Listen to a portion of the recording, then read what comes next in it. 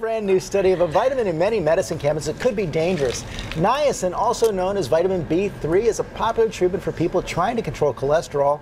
But this study suggests the side effects could outweigh the benefits. Our senior medical contributor, Dr. Jen Ashton, here to explain. And this is bad news for niacin. Absolutely, George. Here's the actual study right here. Some cardiologists are calling this a landmark study. What they did is they looked at a group of patients already with cardiovascular disease. They put some of them on a combination drug, niacin or vitamin B3, with an anti-flushing drug, compared them to placebo.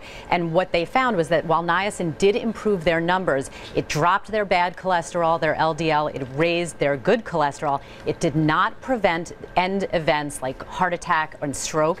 And check out these side effects. They were significant. The patients on this high dose, 2,000 milligrams of niacin, had gastrointestinal issues, diabetes, infection, bleeding. These are significant. Merck funded this study, George. This was not good news for niacin. These are definitely side effects. You couldn't have a gastro situation.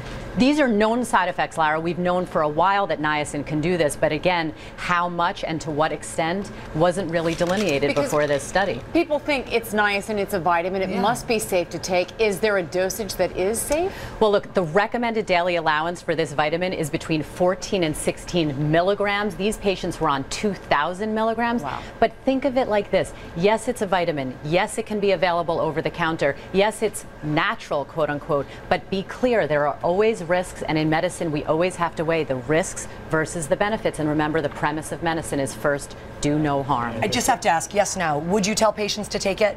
In this dosage, absolutely not. Way too risky. Okay.